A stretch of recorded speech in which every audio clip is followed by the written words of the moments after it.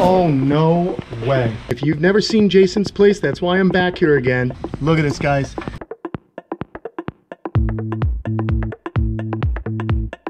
This is incredible. Hey, Spike, come out here, huh? Oh my gosh, that's so cool. Come here, pup. Come here, puppy. Come here. Nah, dude, you're the best. Guess where I am, people? It's been about a year. I like to come see Jason. Good to see you. We're not hugging. No, we can't hug. Can't hug. Long distance hug. Come on, long distance hug. There, man hugs from long distance. So I'm hanging out again with Jason. We're down in the Miami area, greater metropolitan area. Man, he's done a lot of work to his house. Let's check in on some of his animals. We're gonna give you guys a tour. Hanging around with us is gonna be my wife Kate, and Chandler's hanging out. So let's just, I just like to flow with you, man. Come on, let's do it. I love seeing what you got going on.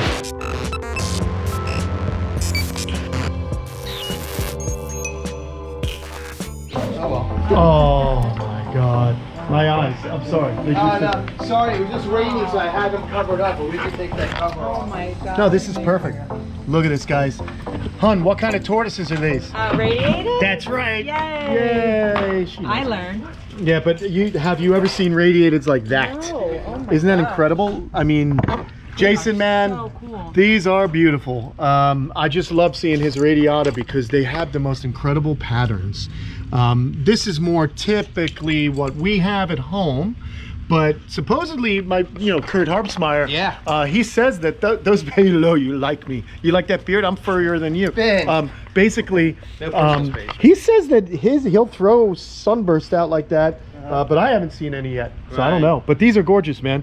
So I think these were this size when I was here last year. Probably last time. Yeah, so these are probably some of the bigger ones. Yeah, they're beautiful, man. And then I got one from the Turtle Conservancy. Oh, very cool. Over here. Yeah, right on. That's Eric Good. Yep. Good old Tiger King director. Yeah, exactly. That's pretty interesting. So man, it's pretty nuts. Now there's some news though that I wanted. We were talking when you were walking in. Okay. We see the large enclosures back. You guys might remember the first time I visited with Jason. He has prosimians, proto apes, if you will, pre-monkey, yes. Most least evolved, most primitive of all primates. So let's have a look. I mean, I see them right here. I just love what you've done with these. But you're telling me that you might be done with mammals. Is that true? Done. The zoning department has given me a lot of crap about the habitats. Oh man. And my plan, like I said, was to tear all this stuff down now that I built the new house and to build habitats that are like. I haven't seen my lemurs or primates, in days, or where are they? They're so big. Yep. And since that dream was crushed by big government, basically, these bureaucrat nitpickers. Yeah. I've decided that there's a zoo in Texas that I'm placing my primates with. Okay. That these animals will be in in a habitat that will be like 200 by 200 with natural trees and habitats. That's amazing. And I've never dealt with these animals as pets. I don't sell them. They're always been for conservation and educational purposes, but they're going to go to an amazing facility that's going to be even way better than I would ever have myself. So. I'm having trouble with my Burmese python, and what's the problem with that is that that's not an animal that's really in high demand at zoological institutions. These animals are still, not that I'd say rare, but they're kind of a marquee animal. People love to see them. They're amazing. They're great at zoological facilities. There's like a turnstile animal. You got to have your tiger, you got to have your lion, you got to have your lemur. Yeah. But the thing about rough lemurs in the United States is, they're critically endangered, and I think the founder stock was like 11 animals, a black and white rough lemur, something like that. Way back in pre-1973, before that was all allowed to bring them in. And so the founder stock is so small that, to maintain genetic variation within the species is very difficult. Okay. So myself included, the private facilities really are, this was a surplus animal actually that I rescued. But, I do just to give, to free up space at other facilities but they very critically manage the genetic breeding. With it's like is it an AZA kind of stud book situation? It's a stud book species, and now unfortunately people buy these animals as pets, as an impulse buy, which is just horrible. Well, you said something very telling. You said, listen, these are these are children that never grow up and go to college. They never go away. And then my problem is you can't have a primate by themselves. Okay. So what happens is you rescue one, you have a companionship. You know, they're 15 years apart. That one passes away. You get another one for companionship, because you know the #1 form of environmental enrichment in captivity is a companion. Then all the other apparatuses and food and diet and hiding and puzzle feeders and all the other stuff comes in. But without having a companion animal, you know, so then you never, you know, it never stops. And something else, you know, just you say getting a new companion, is there always a possibility that they may not like each other? Oh, that's always a possibility. In fact, she just had a female that was I brought in as a companion animal for her that was only 6 months old, and then most lemur societies are female dominant. Okay, so what happened is that young female became old enough, started challenging dominance with this female, and she's very laid back. She's a very zen lemur. Man. But one day I found a serious, you know, some pretty serious, you know, suture requirements. Right, they'll mess you up. Oh yeah, it's 16 stitches every time one touches you, because that's how long their cervical vertebrae is. So what happens is the way a lemur bites you is they thrust a canine in and then they rip their head back. Okay. So all of my stitches, I mean, it's always been 16 stitches. And you've had them? Oh yeah, many times. Where's that? There's like, one here. Look at one on my fingers. But if you look, they're all the same length. Oh, wow. And this length matches the same length of their cervical vertebrae from their neck to their lumbers. Okay. And you know, but yeah, so they're going to go to an amazing facility. I've been working with Persimmon primates. You know, I try to do it on an academic level, not like a cool level. I don't market them as pets. I don't market, you know, I very rarely show them online now. But you know, the bad problem is now people are buying them as pets. Right. On impulse. And not only that, there's black and white rough lemurs and there's red rough lemurs. Wow. And you see a lot of people what they're calling tricolored lemurs as a new species, but really it's a bunch of BS hybridization. Gotcha. And because, you know, in the wild that there is documentations of of overlap in habitat where on occasion it happens, it's still a hybrid. And in captivity you're dealing with an animal with low genetic diversification. Okay. Combine that with hybridization with a different species, or subspecies I should say. You know, you get these doofus looking animals that aren't doing anything for conservation. You know, so it's critical. That's one reason I think I've told you before how much I hate the morph world. Right, right. You know, we share that. Yeah, I got to have a candy cane tangerine piebald, you know, for this. It's a bunch of garbage, and it's anti-conservation is what it is. That's you know, it's like I'd rather you do absolutely nothing.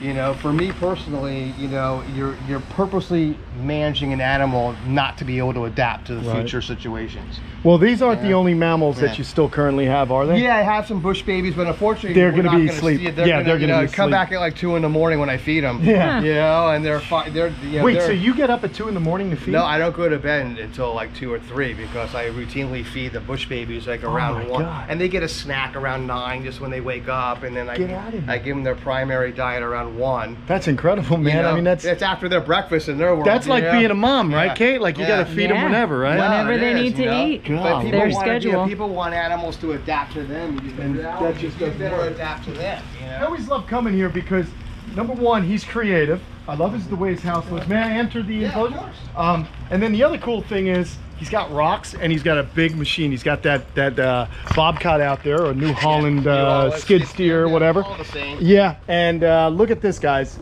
I love just simple ideas. You know what's funny is I get it geeked out over rock with bromeliads coming out of it, but then you focus on this, and then what about that art right there?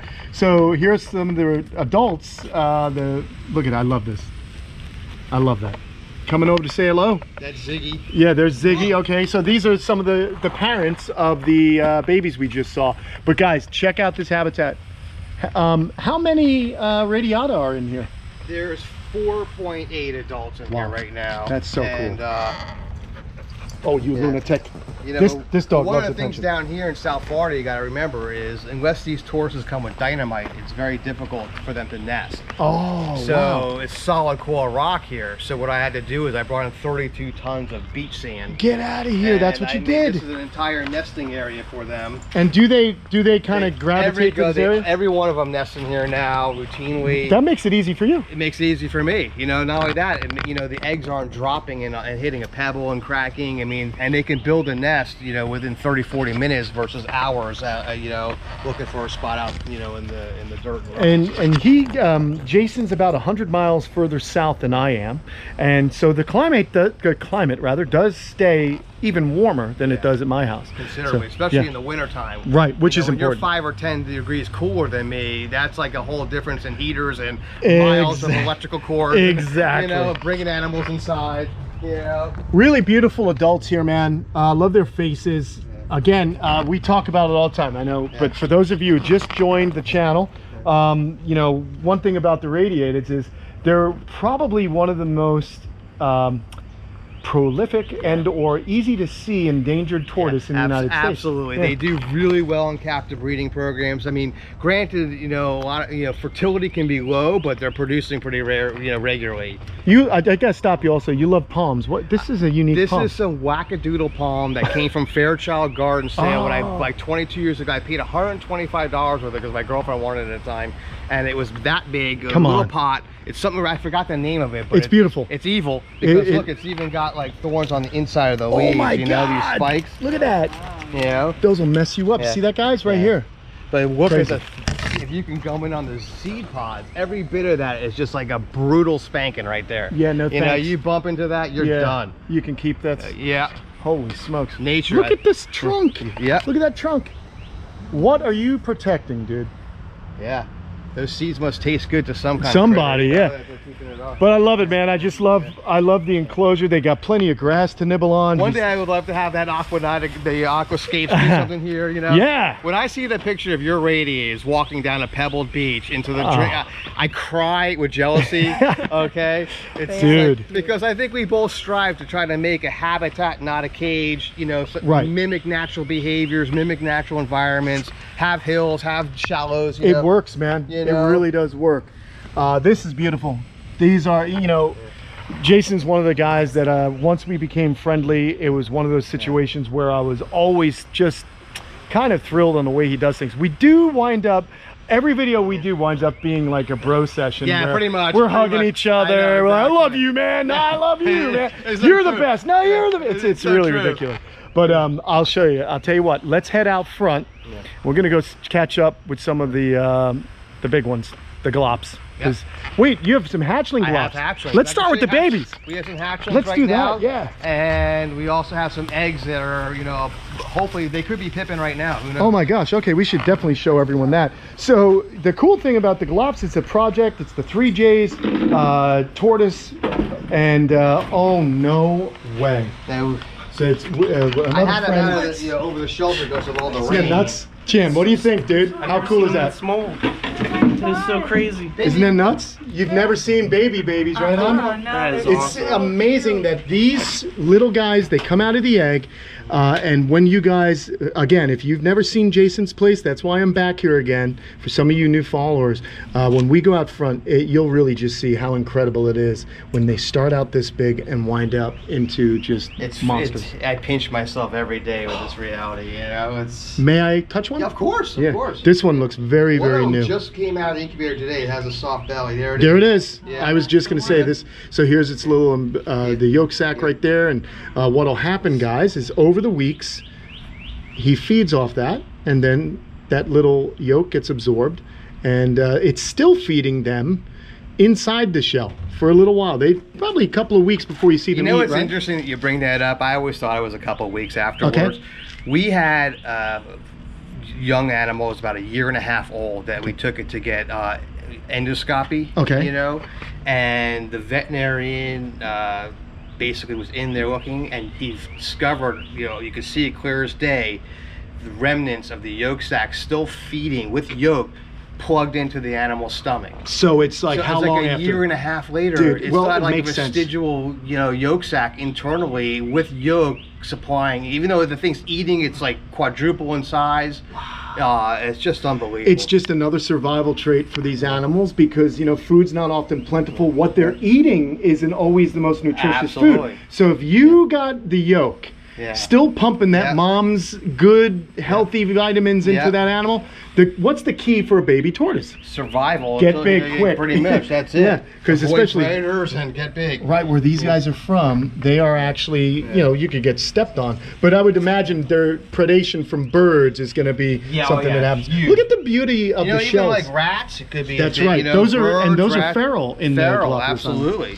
So what's cool about this is that these are animals that are absolutely endangered. Any animal that comes from an island is going to be even more endangered than, you know, cousins on you know, the mainland, and that's because any insular animal, nature could wipe them out.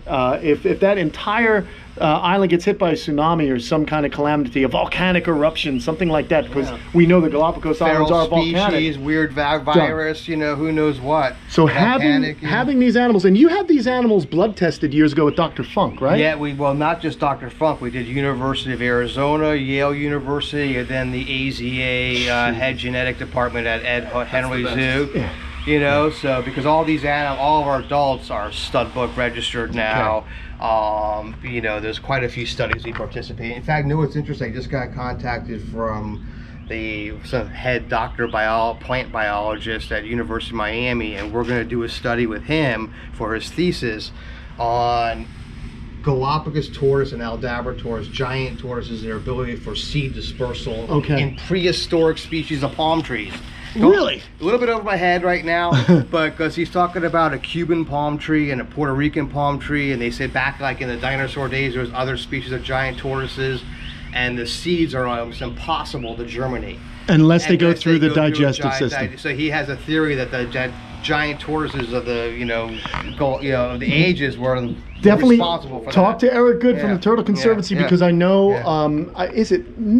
where is that island? I know come on, Virgin. Oh yeah, you're talking about Necker Island. Nicobar Island or He's got Aldabras there. Right, so that's in the West Indies, and maybe they can do experiment there. Yeah, he might be into that. You know, he just sent me pictures today of the different seeds. I was concerned about, you know, how many, the size, impactation issues, are there toxic properties to the seeds? Of course. So he just gave me all the lowdown. That's pretty cool. See, we go way nerdy. We get it, right? It's hardcore nerd situation here. The nerd tribe. Except you're not so nerdy, but I'm getting into the nerd. Yeah. All right. She's a nerdette. She's a nerdette. All right, well, let's close this up and let's go show you guys. We'll finish off with some of those big beauties out front. And my goodness, it's just a cool. Which way do you want to take us? Any way you want. We go through the house, we go around the house. Let's go around the house, man. I like it outside. See you guys. Part of my mess over here. Yeah, no worries. I'll keep it away. I'll keep it on this mess on my face. Me all my crap until I get my shed. Nah, it's no big deal, dude. You are definitely not messy, man. I'm trying not to be. No, you're doing good. See, I would love to have a machine like that. If I had a machine like that, you know how much work I could do? Having 200 men working. Yes, it's incredible. That's awesome. All right, look at this paddock. This is awesome. We're getting ready to expand this. We're hoping to go all the way around to the back of the property as well, on the side. And then we're getting sprinklers so I can grow grass back. Yes, you know, the first time you filmed it was like 1.5 feet tall, which is awesome. Now I put grass seed like every 2 months, and it's gone. It's just they denude things so quick. Energy of having a couple 1,000 pounds of tortoise walking on it, you know? Wow, hello there, young lady. Beautiful animals. We got an Aldabra in here as well, just like my Nostradamus. That's really cool. This is a male or a female? It's a male. It was donated from the University of Long Island, their natural history department, and they gave it to me as a female, but about 3 years ago you saw it, she became a he. Yeah, so it's amazing. Just like my guy, very hip Aldabra. Yeah, just like just gender fluid. I named her Lucy. I can't stop calling her, and his name is Lucy. Right. That's so cool. Right. I'm so dyslexic. Yeah, no worries, dude. This is awesome, man. So let me ask you this question here, mate. What's this little alcove you've made? What's this little area? Is this a nesting area? This is actually nesting pit number 1. Okay. Because like I mentioned with the radiata, unless they come with dynamite, they're not digging on solid core rock that we have down here. Okay. So when we started, before we brought the animals in, we had a backhoe come out here and basically dig like a 4-foot deep swimming pool around here. We filled it up with sand and 50-50 dirt. Same thing, we have pit 1, pit 2, pit 3, pit 4. Okay. And that's really where they go to nest. They're smart. They get Very it. smart. Yeah, that's cool. Yeah. I believe that they have some type of like ultrasonic ground penetrating radar type of thing, you Really? know, to find suitable nesting locations. Well, with the islands they're from a rocky volcano. But you know, if you watch it, I call it an egg walking behavior. So right around dusk, where most of them are looking for spots to bed down for the night, there's always a female doing an egg walk. Where do I lay my egg? And she's really busy. Yeah. She does a little stop here, then she goes around and she might do 4 or 5 different test nests over the night. But when they're out of the egg laying spots and they're out in the open area, we've had nests where basically the left foot was on a rock the size of an automobile and the right rock was on a sand, you know, area that goes down to the center of the earth, and they find it. Wow. And the way they do is they walk and they drop their whole body to the ground, legs off the ground, and they do a wiggle thing like that. And I think that they're doing kind of the way elephants do that ultrasonic communication, that they're putting a vibe down, because I'm telling you, this is solid rock here, and they find these little fissures to start working at. Get out of here. And then they get up and they walk away until it's perfect. It's they're very, very picky. This is incredible. These animals are just gorgeous. I mean, these are some large females. These are big females. That's a gal too, isn't it? That's Junior. He's our youngest male. We have one male wait. that's really about 15, so he's got a ways to go. Okay. Spike hasn't seen us yet, so we gotta get Spike out. Okay. I like these names. Yeah, he's got some good names here for sure. A lot of them came with names, so because we're keeping, we have records that go back sometimes 60 years with some of these guys. So we kept the names. Look at this beautiful home they have. It's heated in the winter. And then he's got this smaller enclosure here just to make life easier, just to kind of herd them in. If I know the hurricane's coming kind of thing, I can lock them in here 2 days or 3 days beforehand. Right. So when it's time to secure them, they're hot. Here comes Spike. Hey, Spike, come out here, huh? Wow, have you ever seen anything like that, babe? Big. He's big. He's so impressive. I like him. Come on out. Check him out. Oh, Wow. gosh. I can see something on his neck. Joe. Nope. He's a big daddy. He is a neck tick though. Oh yeah, I get. No, that's just. Oh, yeah, that wasn't a it's tick. it's I a piece thought of it was. skin. Got it. Yeah, we get ticks from time to time, and the cool thing I is, rarely get ticks on them because I don't think they can bite them. You know, get through this. But once in a while, you get that giant one that looks like a Godzilla tick, and then it we get some juicy ticks from time to time. But you know what's neat is instead of birds picking them off, we do. Yeah. So it happens in the wild, and But on occasion, I see birds on them now. You know. Oh, do you? That's awesome. Yeah, and even the green iguanas, I see them on top. Really? Of them. Come on, really? Here comes Coffee, the young male I was telling you about. Oh my gosh! And that's a 15-year-old male, you He's said? about 15 years old now. He looks like he has one on his neck. Oh yeah, there is. I'll get it. I love. But yeah, hey buddy. I forgot his D. We did DNI. He is a very rare purebred. I forgot what island he's from. I'm so bad with that. I haven't. See, they get nice and fat. These ticks. No, don't eat the tick. No, I'll give it to Jay. Yeah. Hey, you want Here, Jay, you can eat it. Yeah, you can eat Please that. disappoint. He's like, I'll come take on. the You know, Sam Pascucci, our friend, has told me stories that he has seen aldabbers and galops let a bird go underneath them and then drop. It's been documented at Zoo Miami as well. Wild, man. So they're and then they'll eat the bird. And then they eat the bird. Isn't that funny? Like their rare occurrence of animal protein. Yep. You know? Hey, buddy. Yeah. Oh, he likes you, Kate. Let me get some shots of you and Spike, man. I may lose my wife to this tortoise. This is awesome. Now, is he shy when it comes to the... He's a little shy, but if you get approached from the bottom of the neck, the throat area, they get more into it. Yeah. Oh, I think Darwin would like him. Yes, I know. He's got that long tail. I mean, look at Coffee. Oh, wow. He's like, come over here and rub my neck now. I know, he's like... Go ahead, hon. Yeah. That's Darwinian anger right now. Yeah. He's jealous. Yeah, go from underneath. Once you start rubbing on him, he'll be a ham. There you go. Oh my gosh, that's so cool. But look at his head. It's completely different than the other ones. It's shorter, wider, and he has what we call dragon armor Down here. down there. And I always wondered whether that could be an identification of a subspecies, because not all of them have it. If you look at some of the other ones, it's a very smooth, overlapping scale, Right. versus this like very aggressive looking pointed. It's almost like osteoderms, actually. There's Yeah, free floating and- bone. We were yeah, talking about yeah. osteoderms on Ziggy. Yeah. And I was going to mention sulcatas definitely have them. Oh, yeah, absolutely. And it's really a cool thing that reptiles have developed to kind of help them. Again, these guys are so powerful, they got to clamber over those lava rocks. And that's it. they actually travel quite a distance on their islands as well. Absolutely. Looking for new shoots to eat. Yep, absolutely. Isn't that awesome? Food is sparse. And then I'm sure you follow like the Galapagos tortoise nesting behavior study, where they, you know, radio track like 10 females on Isabel Island, I think it is. And from outer space, they follow their movements, going up and down the volcanoes, looking for nesting areas and food mostly. That's amazing. Oh my gosh. Well, shoot, man. I'm glad, Kate, I'm glad you came with me today. Me too. See, I do fun stuff all the time. You do. I get to hang out with really knowledgeable people. Chandler, I'm glad you came by. I know Chandler's been wanting to come back over. You guys met a while ago. It's an awesome place. Yeah, so just really cool, man. I had a good day. I love getting to see you, buddy. I love it, man. It's too bad there's COVID. I'd give him a man hug. I know, exactly. But listen, follow him. If you can find him on Facebook, I'm on there somewhere. he's on there. I'm not big into it, but I'm on there, yeah. Or you could just stop back in another year. I'll pop back over. Yeah, but exactly. don't forget to like and subscribe. Thanks so much for joining us. Don't forget, Chandler's got a channel. You may have heard of it. Go on over and check out Chandler's channel. What's it called? Chandler's. There you go, man. All right, good stuff. And thank you very much for your support. We really appreciate it. Channel's been growing nicely in the last few weeks, and I just want to say thanks to each and every one of you guys that are watching. I hope you enjoy it. See you later. I'll leave you with this handsome man.